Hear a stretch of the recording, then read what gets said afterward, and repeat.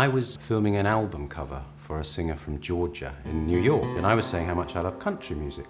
And the PR company were working with Manuel at the time, and they said, would you like to meet the most famous man you've never heard of? And they flew me to Nashville for 5 days, which essentially was Manuel deciding whether he would do a book with me on his work.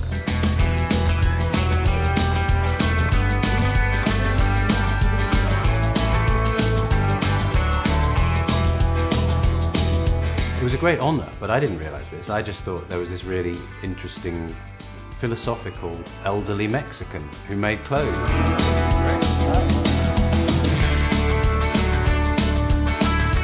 And then the story sort of unfolds in front of you. And some of the stories you just think this is improbable, if not a downright lie.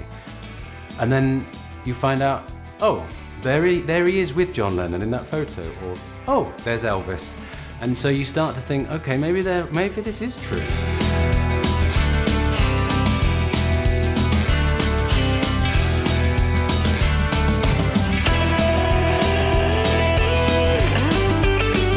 It essentially covers a century of American iconography. I am one of those people that don't like really the money or the power of money. I learned that as a young man. I've been empowered by who I am.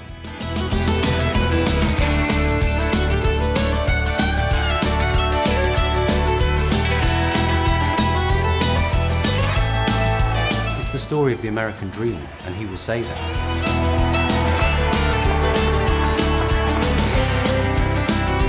He'd had loads of photographers asking him to do this, and he'd said no every time, so it was quite an honor.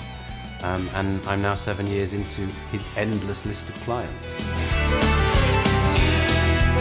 I've seen people come in and talk to him and get sound bites, and I've realized that isn't even the tip of the iceberg. All they do is they come in and they ask about the most famous person who last dressed, and he gives them the sound bite and they leave, and they're missing it.